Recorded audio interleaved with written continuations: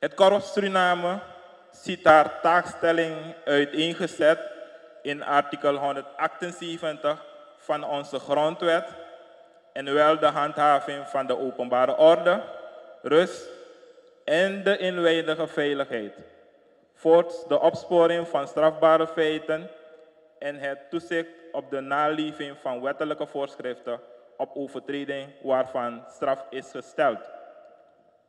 Dames en heren, ik weet dat dit als een versje klinkt.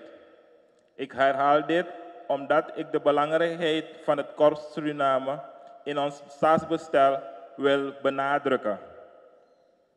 Het hebben van een integer en professioneel korps geeft vertrouwen in de beleving van de rechtsstaat en het beschermen van de mensenrechten. Precies 3 weken terug, en wel bij de bevordering van de onderinspecteurs van politie tot inspecteurs van politie 3e klasse, heb ik hier de belangrijkheid van de werving, selectie en opleiding voor een organisatie als de politie benadrukt. Immers, de meeste mensen die hier door de grote poort komen, blijven zeker 25 tot 30 jaar met deze organisatie. Voor een mens zou gelden, je bent wat je eet. Voor de pas beëdigde politieambtenaren wil ik het volgende onder de aandacht brengen.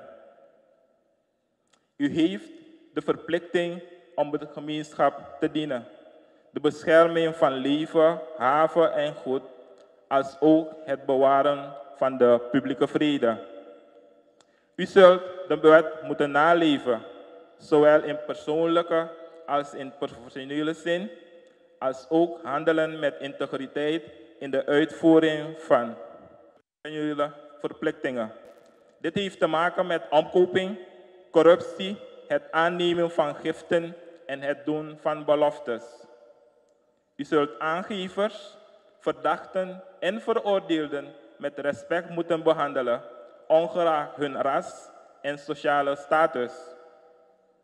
Het is ook verboden om tjoekoes aan te nemen, vertrouwelijke informatie in onderzoeken door te geven en mensen te molesteren.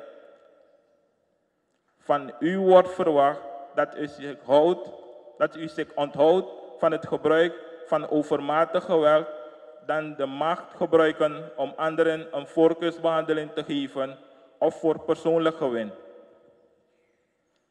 Heer Korpschef, het Korps Politie Suriname staat voor grote uitdagingen. Sommige van interne en organisatorische aard en weer anderen gedreven door externe krachten. Ter afsluiting wil ik de pas beëdigde politieambtenaren meegeven dat alle verantwoordelijkheid bij u ligt.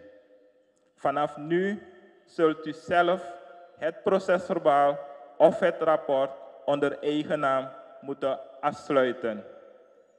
Voor de enkelen waarvan de screening langer heeft geduurd, uw integriteit heeft u erdoor geholpen. Ga en maak het waar. Ik dank u.